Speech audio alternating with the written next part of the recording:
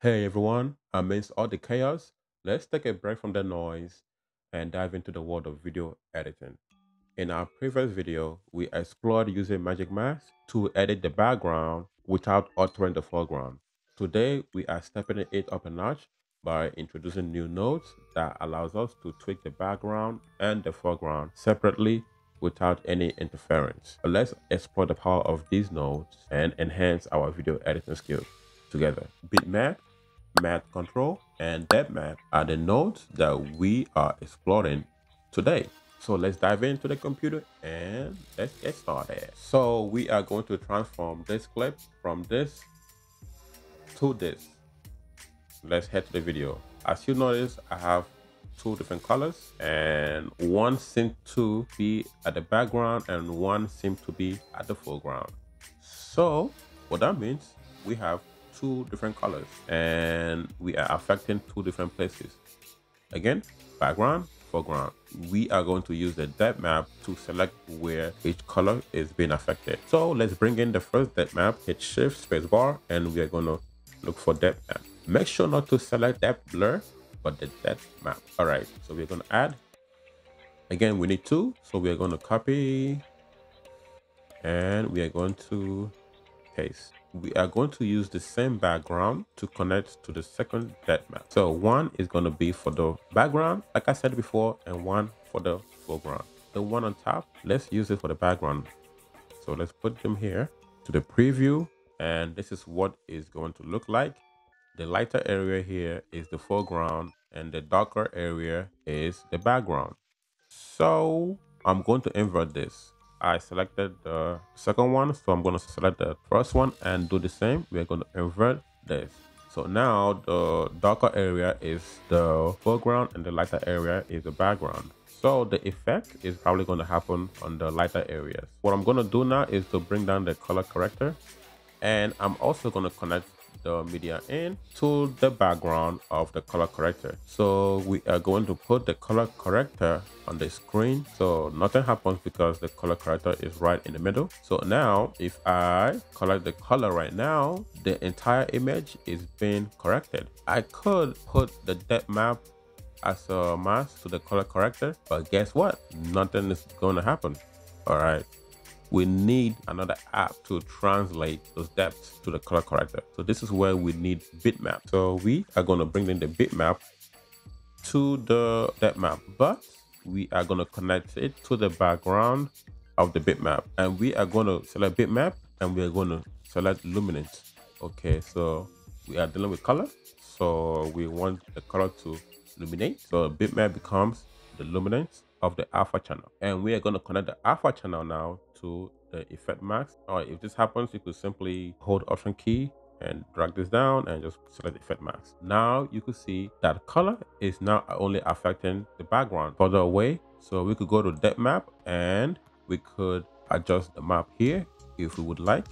Okay, so let's do just a little bit of an adjustment here to the map, okay, to fit our taste. So let's put the nail limit to around, let's say 0.6 something. Okay, yeah, this is okay. You're gonna have to use your eyes to gauge what you want.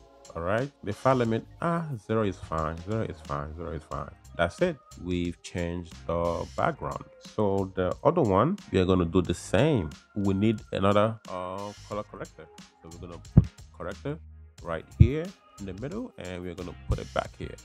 So it's going to take us to the original clip because, you know, this color corrector is before the one that we just edited. Let's pick a different color for this one. Let's say we pick something like this. Okay, like, is it reddish, whatever. All right, and we're gonna do the same thing. We're gonna bring down a bitmap.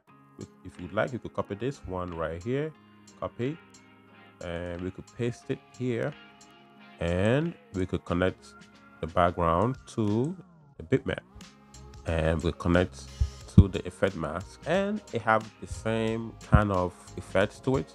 Now you could go and uncheck the invert to do the opposite effect. This is fine too. This is actually a better option, but why make it easy?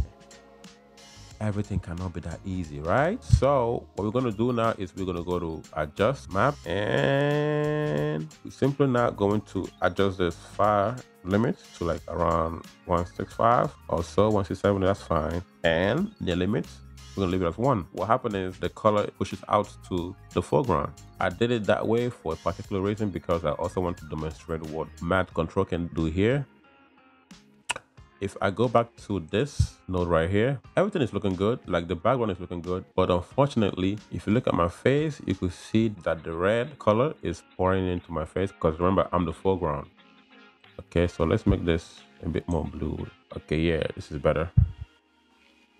So this is where matte control comes in play. So I'm gonna take the bitmap, but before that, if I put the mask that I need, say I'm gonna put this mask here, and I want to put this mask here because I do not want this side of my face to be affected. And let's also select the hands as well. So let's say this side of my face and this side of my body. I don't want this side of my body to have that red color. That's why I'm gonna use this eclipse to select the area that I don't want the redness to be there. Okay, so I'm gonna put this bitmap to my control as a background, and I'm gonna now put this as an effect to the color corrector. But I'm going to put this eclipse to the my control effect mask, then select control matte, and I'm going to reduce the threshold to around 0.5, halfway.